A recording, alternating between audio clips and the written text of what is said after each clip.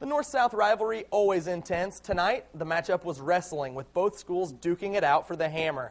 David Knight of Terre Haute North taking on South's Enrique Brown, and this was a battle. Two big boys going at it in the 215 weight class, and Knight bests Brown in this one, winning by pinfall.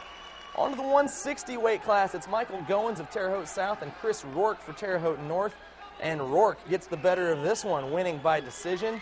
Moving on down to 152, Dustin Query for North against Sally Lowe, and Lowe, the winner in this one by decision. And finally, the heavyweight battle tonight featured Ethan Eddington for North against Joel Blakely for South, and Blakely pins Eddington for the win, and South takes the hammer back from North this year.